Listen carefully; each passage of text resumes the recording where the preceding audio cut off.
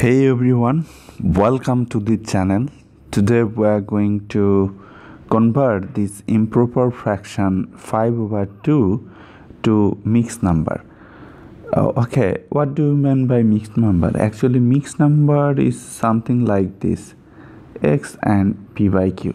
Mixed number will have two parts. One is a whole number and another is fraction, right?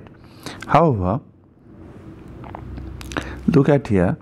To convert this mixed number to convert this improper fraction to mixed number, we have to apply long division method. Okay, so we have to divide 5. We have to divide 5 by 2, right? Okay, look at here. What do you mean by division? Here 5 is a dividend and 2 is a divisor, right? Divisor. Okay, divisions means, that is division or divided. Divisions means the process of making group.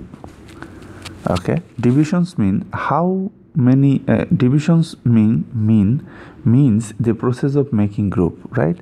Okay, here 2 is a divisor, so 2 is a divisor. What do you mean by divisor? Okay, divisor means the member of a group. Here in this case the member of a group will be 2. Divisor 2 means the member of a group will be 2, as you mean that divisions mean the making group. Okay, here we have to put quotient, right? This is the place of quotient. So what do you mean by quotient? Quotient means the number of groups, the total number of groups you can make, where each group will contain 2 members. Look at here. Here dividend is 5. This means that, let's say you have 5 friends, right? Each dot represent of your one friend, so you have 5 friends. 1 2 3 4 5.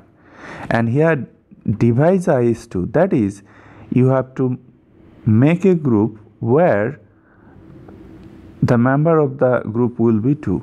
So you have 5 friends, so you can take these 2 friends as group number 1 and these 2 friends as group number 2. So look at here, that is, you can make complete 2 group, right? So as a quotient you have to take 2. Look at here.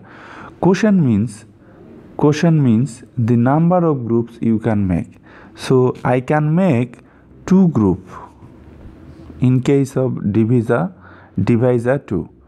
Look at here, and this is quotient and this is divisor. I will multiply, and if I multiply then I will get 4, right? And if I subtract then I will get 1. That is, remainder is 1. Look at here, we have here remainder 1, because, and look at here, each group member is 2. So but here we have 2 groups, so each group member is 2, we have 2 groups. That is, we are getting here 4 members, right?